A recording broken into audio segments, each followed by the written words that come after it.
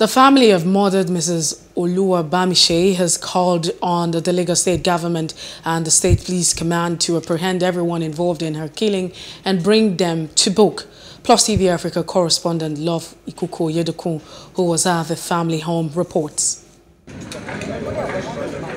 It is graveyard silence at the murdered Oluwabamise's family house. The gloomy atmosphere greeted so loudly as we make our way in.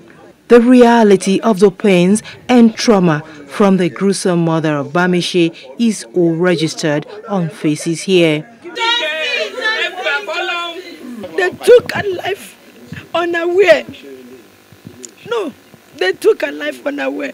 For the traumatized aged parents of Bamise, the last child on the family tree, her demise is one death too many.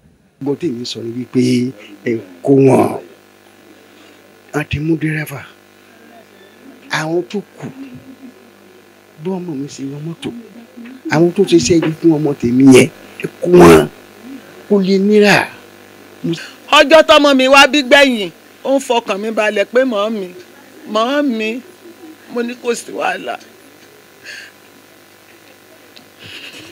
Oluwabamise went missing after boarding a Lagos BRT last week. Her lifeless body was later found on top of Keto Bridge along Ogogoro village on Lagos Island. It's a pity that what we need there is justice. We can't go silent again because this is terrible. I love entering BRT, but the way these things happen, I'm scared, to be sincere. This sad occurrence may have thrown up many questions on safety of passengers on BRT, known to be much more comfortable and organized. How many vehicles do we have that have internal cameras that can be able to get voice and visual and audio?